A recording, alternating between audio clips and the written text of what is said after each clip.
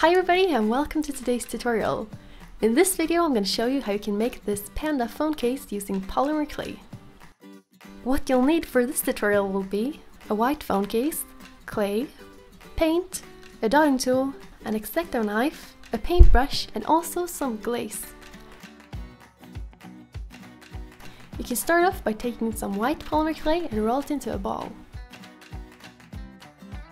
Then you can use your fingers to flatten it down. Continue on doing this until it's big enough to fit on your phone case.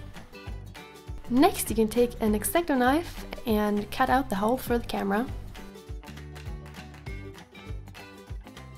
Then you can take some black polymer clay and start making two balls. You can flatten them down a little bit and then you can attach them to the head. I also took some extra clay to make the ears stick a little bit better to the clay. And now it's time to make the arms. Just take some black polymer clay, roll it into a ball, and then make it a little bit more pointy in one of the ends.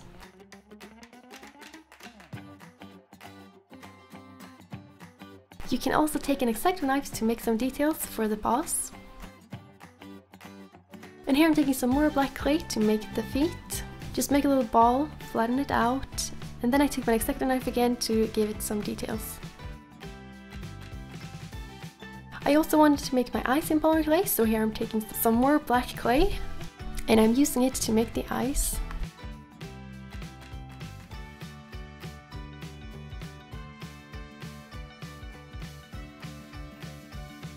And now that you're done with all the clay pieces, you can remove them from your phone case and bake them. Once the clay has baked and cooled down, you can take some paint and make the details. Here I'm taking a thin dotting tool to make the nose and mouth for the panda.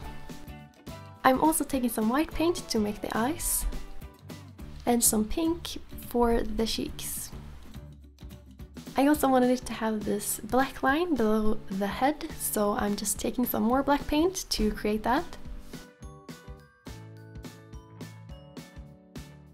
And once all your paint has dried, you can take some glue and attach the head to the phone case.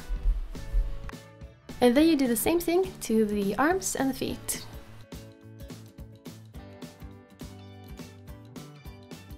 If you want to, you can also add some more details. Here I'm painting on a little heart on the panda's belly. I decided to also glaze my panda case. And then you are done. It was actually quite easy to make this case and it turned out really cute. If you try out this tutorial, you can share it with me on Instagram. I hope you enjoyed this tutorial and thank you so much for watching. Have a great day and I'll see you in my next video. Bye!